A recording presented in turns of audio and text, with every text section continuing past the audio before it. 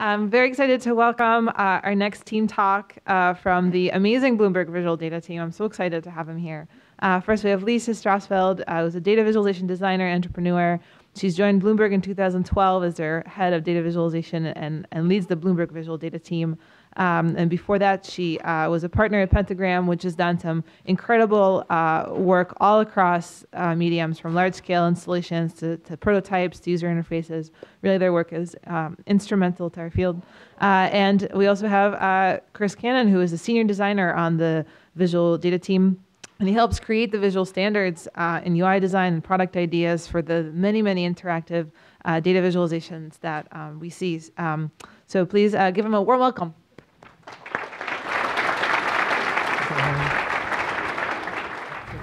Hi, it's great to be here. Thank you, Irene. Thank you, beaucoup. It's especially nice to be presenting today with Chris. And as Irene said, we're here to show you some work from Bloomberg Visual Data and just describe what we're doing, what we're exploring, what we're thinking about. Actually, I'll back up for a moment. I was at the MIT Media Lab yesterday for Bloomberg, now a sponsor of the lab. And it's the first time actually I had really been there in 20 years since I was a student there, which is where I first discovered this idea of data visualization. And it seemed pretty new at that time. And I left there blithely thinking, oh, okay, this is great. I love data visualization. Now I'll go do it and make work, which was possible for a few years. And then it was basically too early. So now, actually, as a result of this community, this conference, it's all possible. And I saw that 5 years ago or so, 15 years later, after the Media Lab. And that's when I thought about leaving Pentagram just to jump back into data visualization full time. And then left Pentagram, I guess, in 2011, did a startup in data visualization, and then Bloomberg called.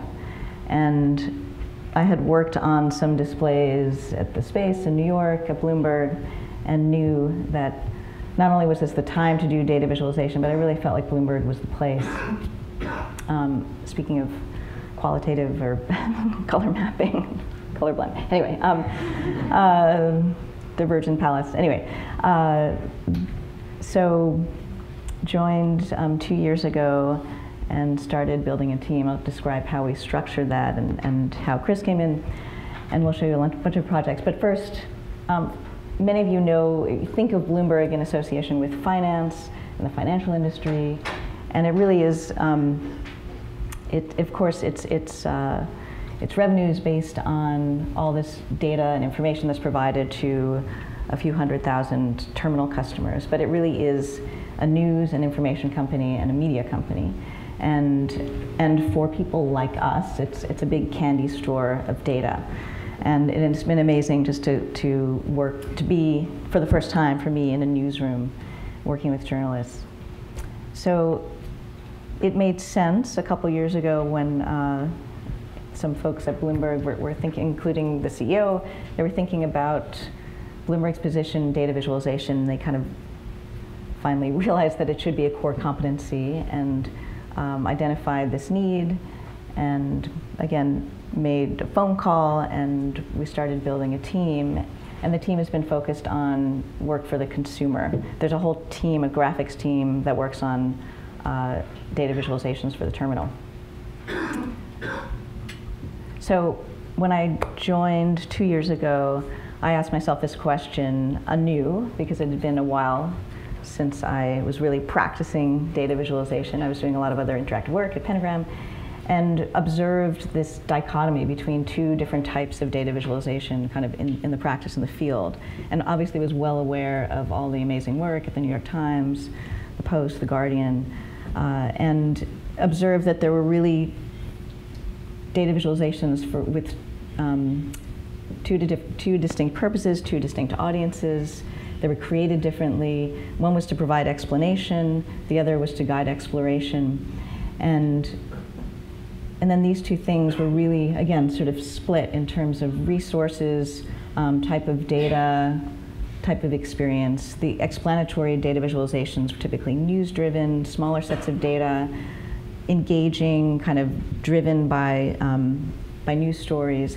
The exploratory data visualizations, typically software products, larger sets of data, live and powerful, but kind of overwhelming. And this split kind of, and this understanding of these two sides has kind of driven a lot of the strategy of what we do, including, here's two examples. These are examples from what we had seen when we joined Bloomberg originally. On the left side from Business Week, on the right, an example of a data from the terminal. And the first position of an idea of the team was, let's see what we can do in between explanation and exploration, because it seems like this would be an ideal experience. You want to sort of connect with something, you want to explore, and then you get lost, you want to come back again. So the team was initially structured as a product team, and again, we'll show you a bunch of work. And Chris was the first to join the product team as the lead designer, focusing on UI. This is also what I was most familiar with doing. So it was basically a design, development, product team focusing on interactive data products. Then we had the opportunity to bring on a small team of graphic journalists from other parts of the organization. These guys, to me, are kind of foreign and new and exciting because they're journalists. They were trained as journalists, but they also they also kind of move over into interactive and of course visual design. And then I have a co-lead who handles a lot of the sort of production operations and works hand in hand in strategy. So this is the current team, and we have a catalog page. Our goal and one of our challenges is how to sort of get the work to the reader, because destination sites are kind of the past. So anyway, we'll get into this a little bit, but we do have a catalog, kind of, if only for us and for our the people who follow us, which tracks the visual data products, as we call them, and the infographics. And the infographics are produced much more frequently. So the question is that we'll just sort of frame this and get into some of the projects. The question that we're particularly interested in, and really kind of privileged and excited that we get to work on, which is, what is the ideal experience of news in 2014, and how can it be supported by data?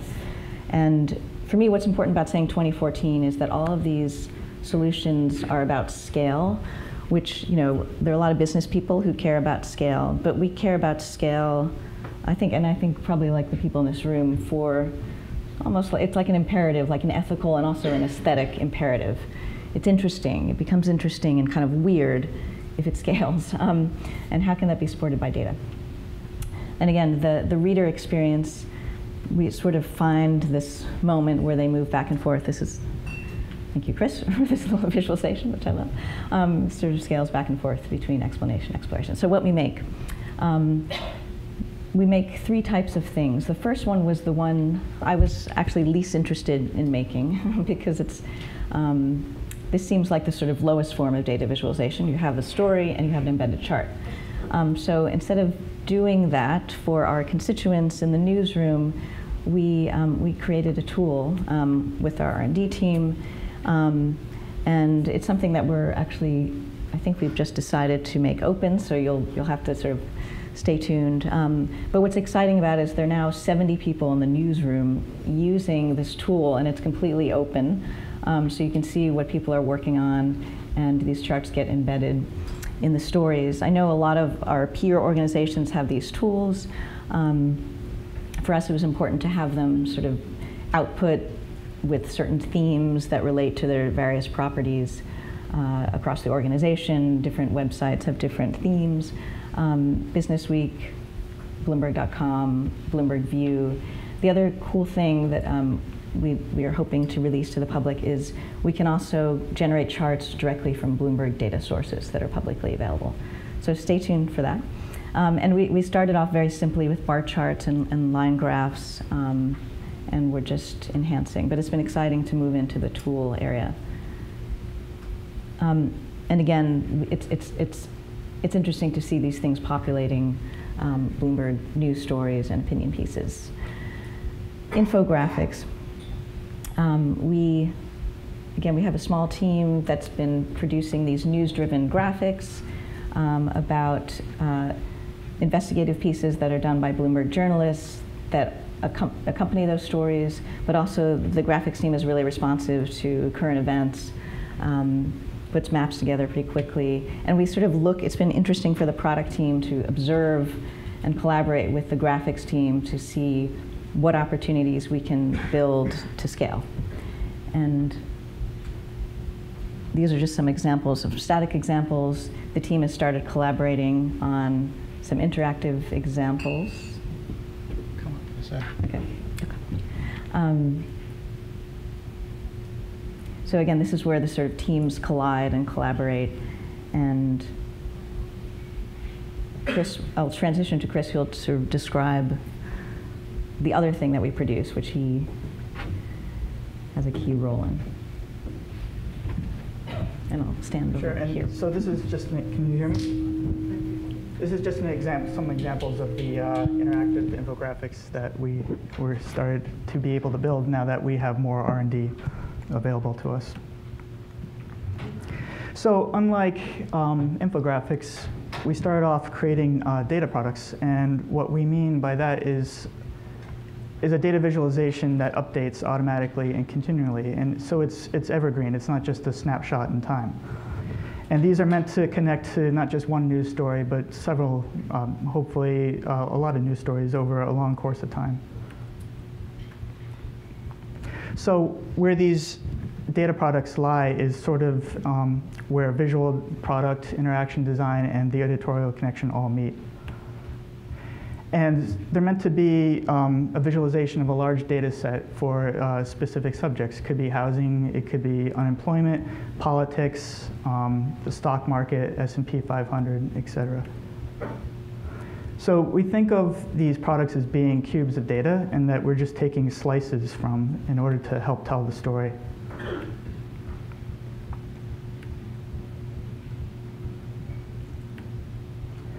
And they automatically update, and they automatically update in different intervals, so some annually, quarterly, monthly, but a lot of them are daily. And they're designed to be a destination for domain experts as well as a general consumer audience.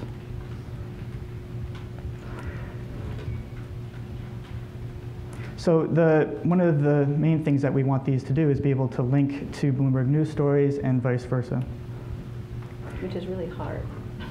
Is one of the biggest. It's one of the biggest challenges we have. So one way we do this is that each of our products generates a unique URL that help capture these curated views. So every time you kind of dive into a product, you're sorting and filtering, it's changing the URL. And that URL is something that could be shared. And also we want it, not just the consumer audience to share it, but we want Bloomberg journalists and editors to be able to kind of deep dive, create their own view, and then be able to share that along with a head and a deck that they're writing along with it. And because transparency is like a core tenet of Bloomberg itself, the company, we try to offer as much transparency as possible. And in our methodology, we outline that as well as an update schedule. So we developed somewhat of a simple criteria for pursuing and developing these products. We want them to be updatable, to give people a reason to return.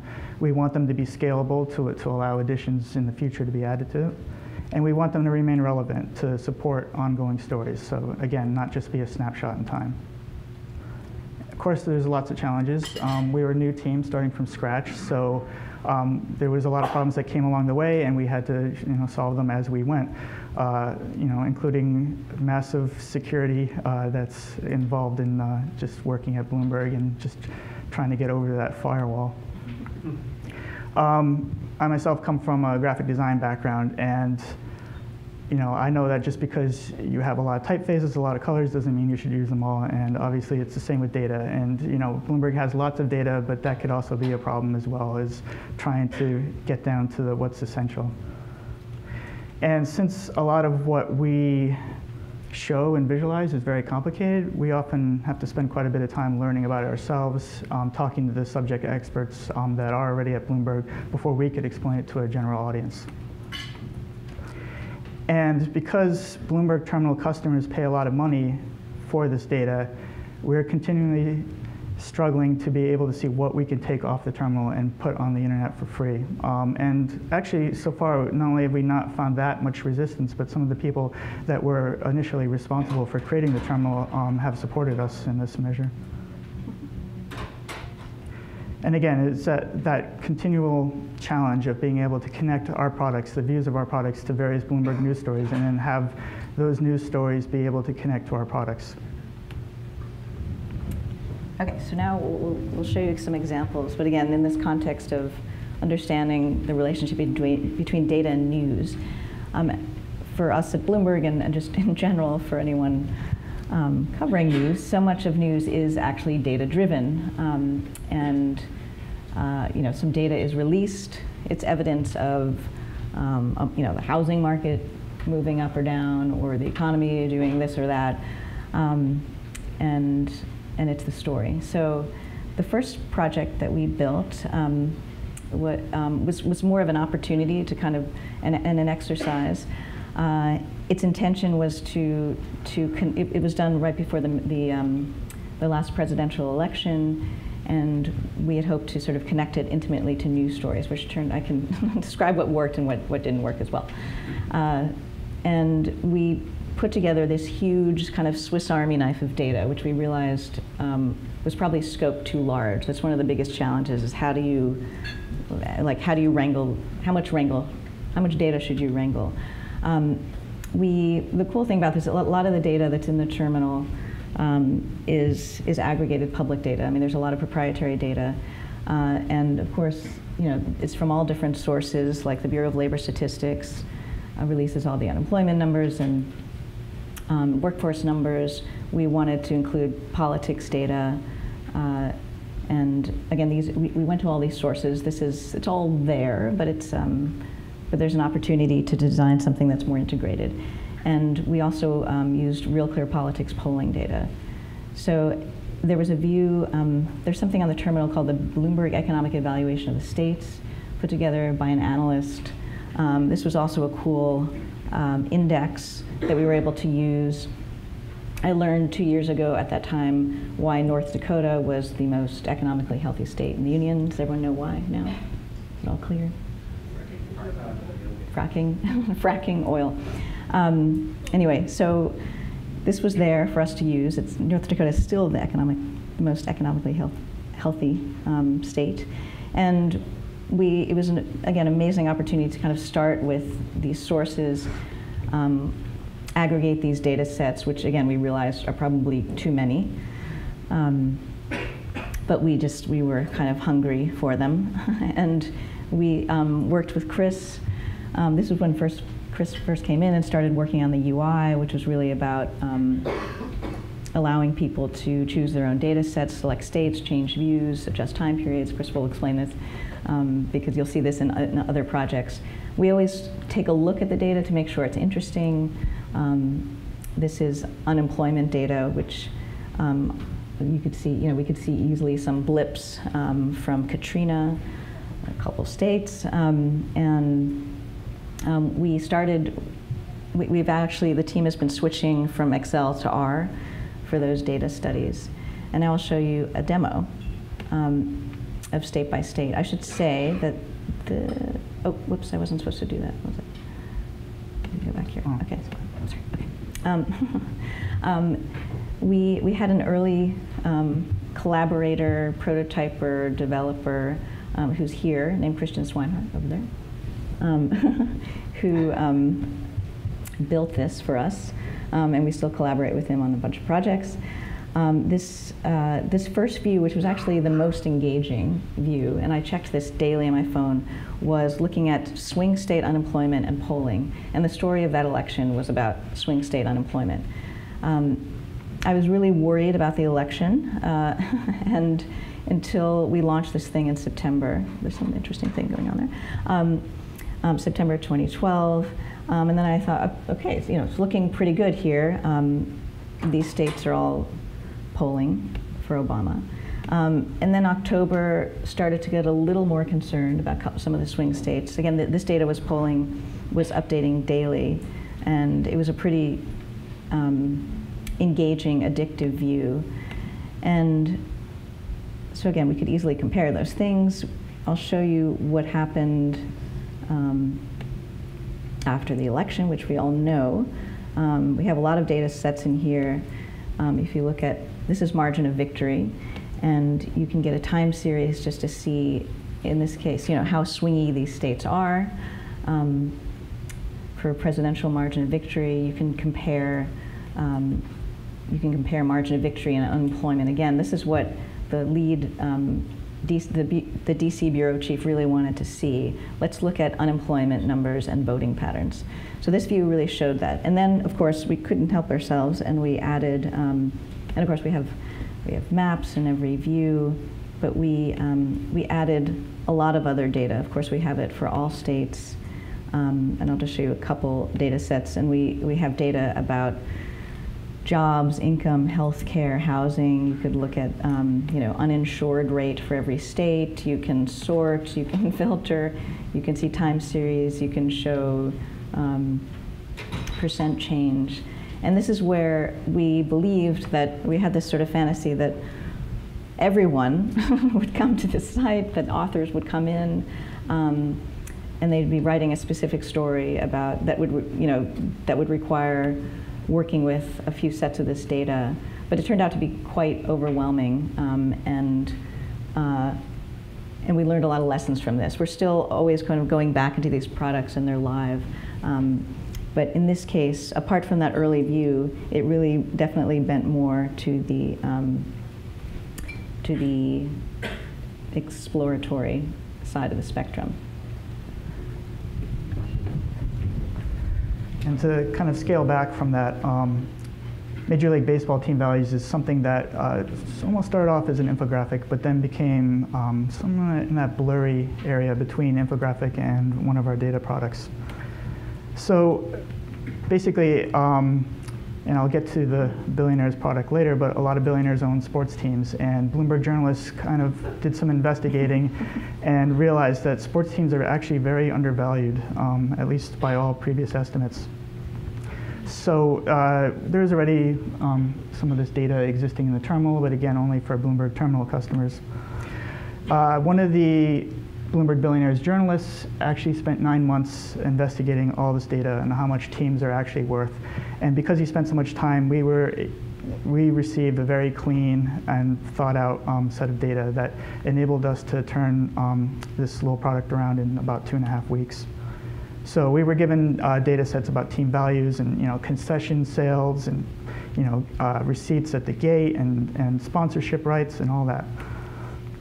If this was to be just a static version, it would be more like a stack bar chart like this. But we were able to create a polar diagram.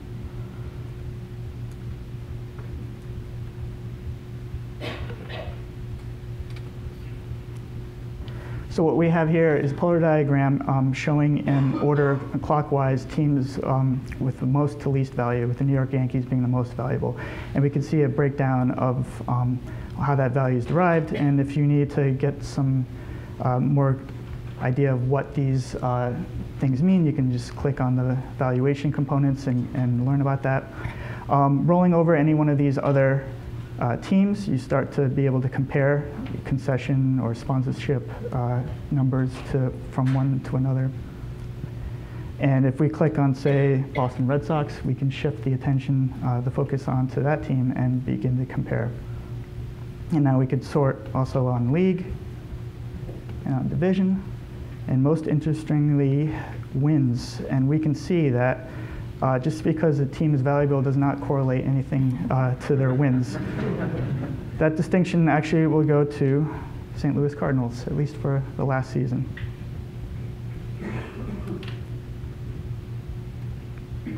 So data is context. Pain at the pump was a ranking of how much gas costs in different companies. And it relates to how much people's average income and how much they spend and consume from country to country. I think there was about 55 countries that were included in this. Again, this terminal, this data existed already in the terminal, and there was rankings that were outputted in these simple generic PDFs. And on the consumer website existed in the form of a slideshow, and there was some interesting text, but it was paired with some generic stock photos of each country, and it was basically clickbait to get you to go through all 55. We were sort of tasked to create a more compelling data visualization. So this just has 5 data sets: average price of gas, daily per capita income, daily gas consumption, and the percent of the day's wages needed to buy a unit of gas, and the percent of annual income spent on total gas purchases.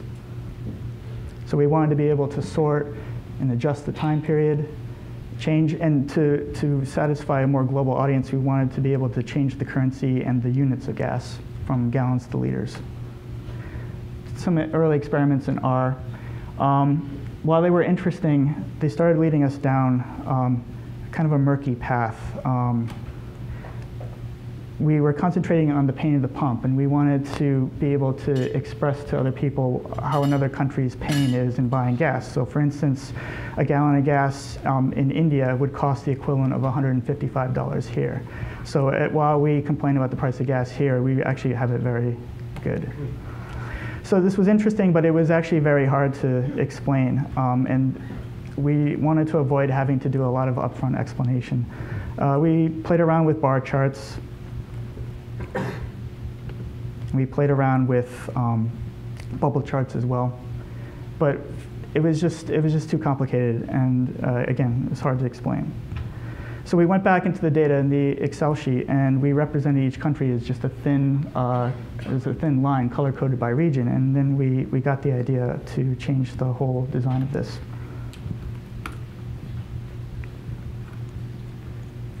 So here we see 3 columns: the price of gas, unaffordability, which is the percent of an average day's wages needed to buy a unit of gas, and the income spent on gas. By default, the United States is highlighted, but if we roll over other countries, we can start to see comparisons. So some countries, like Norway, are very wealthy. Gas is expensive there, but their average income is as high, if not higher, than the United States. Other countries, such as Venezuela, have a low income, but they also pay next to nothing for gas, the equivalent of 4 cents a gallon. Clicking on any one of these countries, I can start to see, make comparisons and change the focus. So say I'm a viewer from India, and I'm interested in how India stacks up. I can see that, and I can change US dollars to Indian rupees, and I assume they're on the metric system, so I could change it to liters. And now this information means more to me if I was an Indian viewer. Also can color code by region and start to see if there's any correlations or clusters among all of these.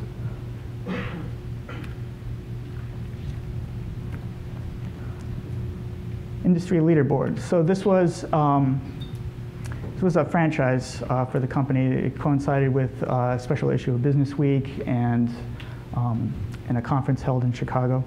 But it was basically taking a look at 600 market leaders within 55 global industries. So to be able to look at compare companies to each other as well as the industries that they're in.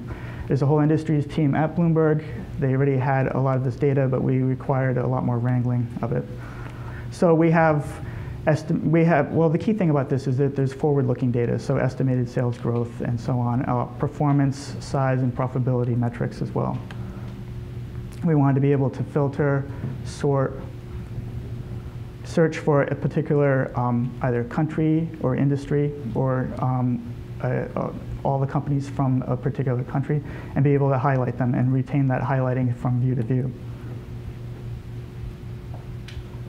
And there's a view of 55 industries as well as 600 companies that in our grid in the tree map format. So we got all this data, trying to figure out what to do with it. Came up with some just initial ideas of how we would represent 600 companies, how different ways we could color them to indicate different metrics that we have, be able to highlight them or roll over for contextual information, how to place them within their industries, and get detailed views of each industry. We initially played around with a prototype like this to try to explain how each of these squares is a company, and they are placed in columns, which is their respective industries, and how these industries could be arranged along different metrics. But again, it required too much upfront explanation. We wanted the user to be able to just dive right in. And we were aware of very aware of prior art. We always do a kind of audit, including in this case the smart money market map. And we're intrigued by the idea of doing a kind of sortable tree map by industry, which we hadn't seen before. It may exist. Someone let me know if it does. So what we see here is 55 industries and all the market leaders in them. And the companies are sized by their market share within that industry.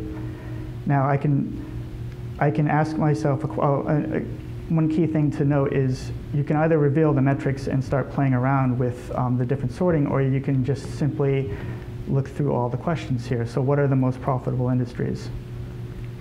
Well, now it resorts to show me that the industries are ranked by operating margin, and as well as all the companies within them.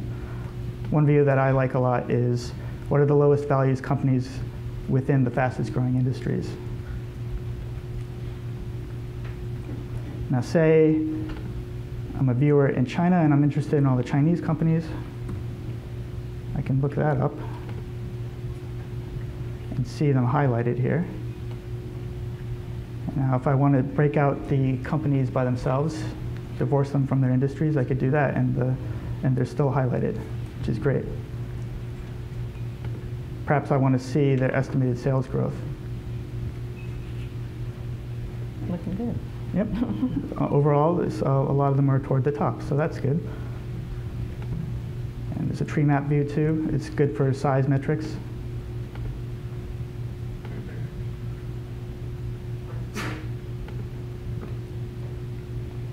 Now, if I want to find out more about one particular company, I can do that. It takes me to the industry view. And I can start to play around and look in here. Do some sorting, get definitions if I don't know what PE ratio is, which I didn't before I started working on this. And any one of these companies, you can open it up, get a little bit of background information, and then there's links to Bloomberg News, recent Bloomberg News stories on that company.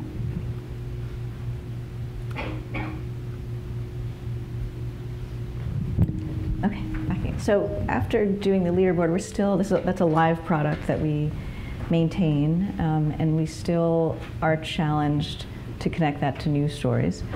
So that's been on the back burner. But in the meantime, we decided to experiment with something else. Again, the team is really focused on output because it's how we it's our self-esteem, it's how we sort of measure what we do.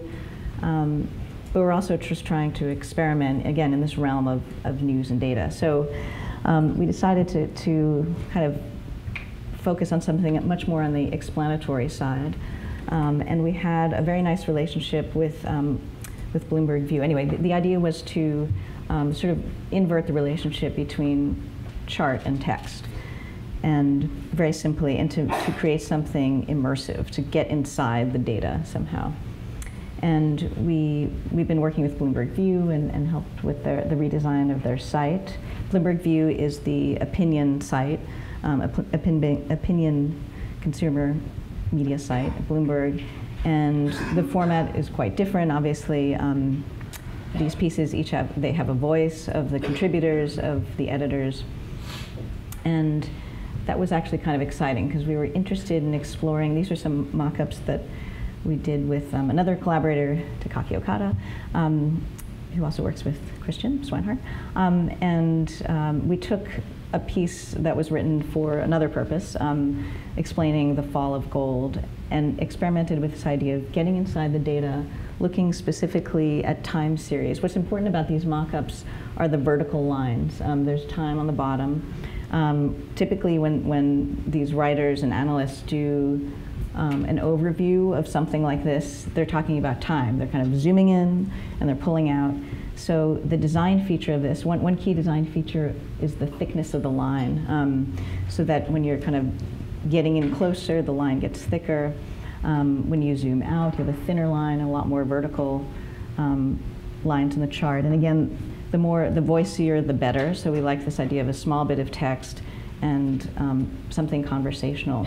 So it was actually perfect to work with Bloomberg View.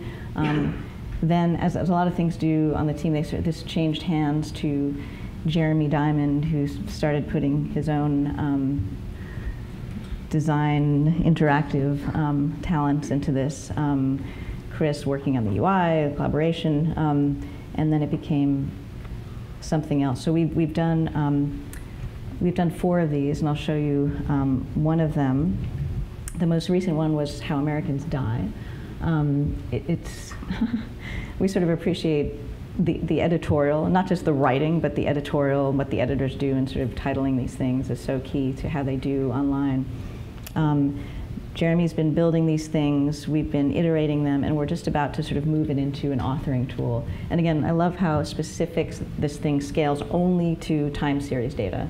So you could not, there are other charts that the writer had included, but it really told the story through time series. And we'd like to sort of make these kind of weird, idiosyncratic templates for other things. Bill Gates actually tweeted the How Americans Die piece, and that's the most recent one. I'll give you a quick tour. Oh shoot, I did this again.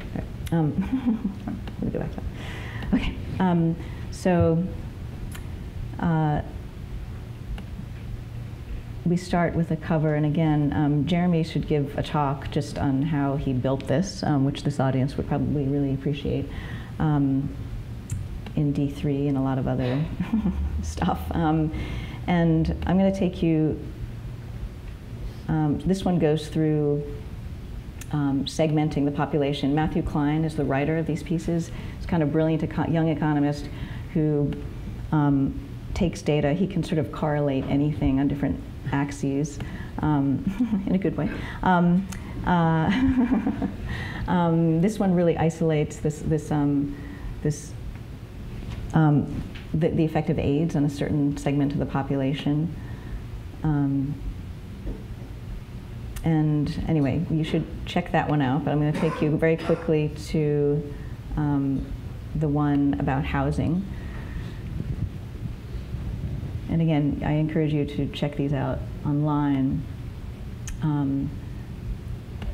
There's been, my interest, is on the kind of the experience, the UI side, the sort of idea of like how we scale this into a template, the engagement, the voice. Again, it helps that what Matt Klein does in the editorial is he segments things in really interesting ways. So he takes the housing market, which typically we see as one line, which is the Case-Shiller index of 20 cities. So he segments that into what he calls bubbly cities and sane cities.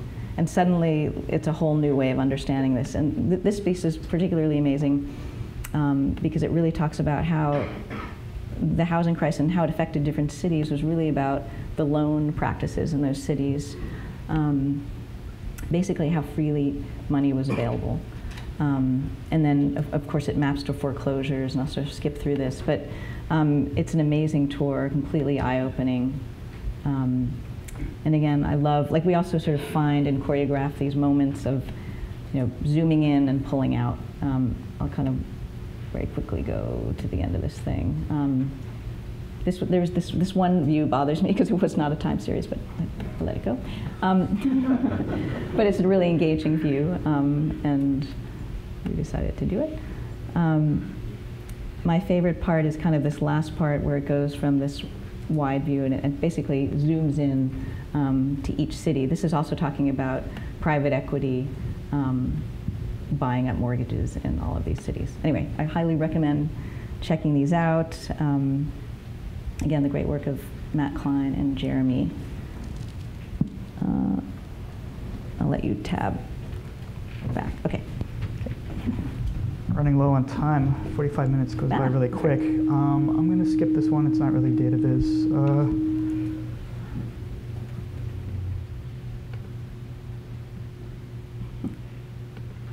So data is guilty pleasure. Not everything that we do is super serious. So that's where Bloomberg Billionaires Index comes in. I'll try to explain this really quick. There's a team of 14 journalists at Bloomberg. All I do is track the world's wealthiest people and uncover hidden billionaires. It is truly guilty pleasure. A lot of this existed on, well, it existed in a very abridged format on our website already, and the data already existed in the terminal, but you had to be a terminal subscriber to see it. I'm going to go through this really quick. Maybe just go right to the demo. Oh, one thing I'll say is each one of these billionaires is given a unique ID, and there's some interesting anecdotes along with each of them. You know, for instance, who left school at age 13 to start his own business, and then this one, called his youthful affiliation with Nazism his biggest mistake. That's Ingvar Kamprad, who is the head of IKEA. So think of that next time you shop for a cabinet or something. But, you know, then again, who else hasn't flirted with Nazism when we were kids? You know, used R to kind of create some scatter plots to see if there were any meaningful correlations, used some processing to see if a geographic view was worthwhile. Illustrations, because all these different billionaires, they had different angles, different lighting. Most of them aren't that attractive. Looked at a lot of different illustrators, found a great one named Lena Chen. She was able to, you know, take all these photos and create a nice likeness of them. You might notice that some of these people in the product have these generic silhouettes. It's because some of them literally do not have photos of them, or in the case of John Mars of Mars Candy at the top, that's his college yearbook picture from 1962. That's the most recent picture we have of him. And that's Anna Nicole Smith's daughter-in-law down below. Long story.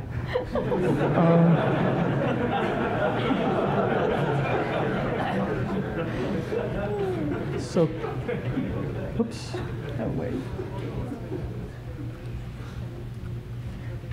It's a really quick demo. Able to view all the billionaires. They're ranked by net worth. The numbers underneath are their dollar change in, from previous day. You could also change it to sort the order by the dollar change of previous day. You could see that Prince Alawid Al-Saud, he has made $1.6 billion since yesterday. And Jeff Bezos hasn't done so bad himself.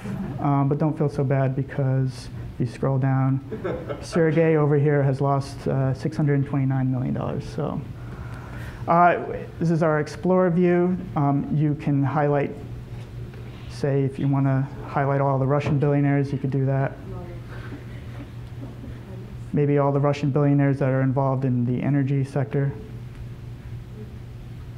And we could see that they're not doing so well. And actually, a lot of Bloomberg reporting has shown that Russian, well, not just the stock market, but the richest people in Russia, their wealth has been dropping ever since the crisis in Ukraine.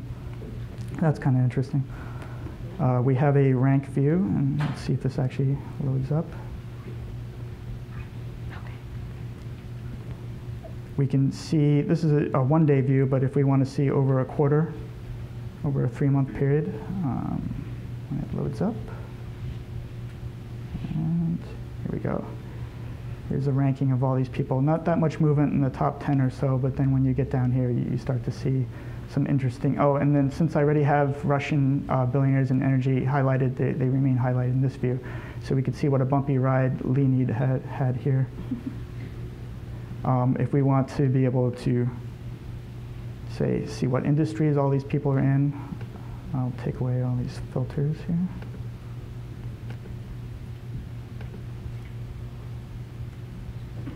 And we could start to see who has their money in cash, and that's not many of them. In fact, most of them have all their wealth tied up in stocks. And clicking on any one of these heads gives you a detailed profile of that person, and you can see some of their possessions, such as Hans's rural estate in England. Good to know. And again, you could plot them on a map as well.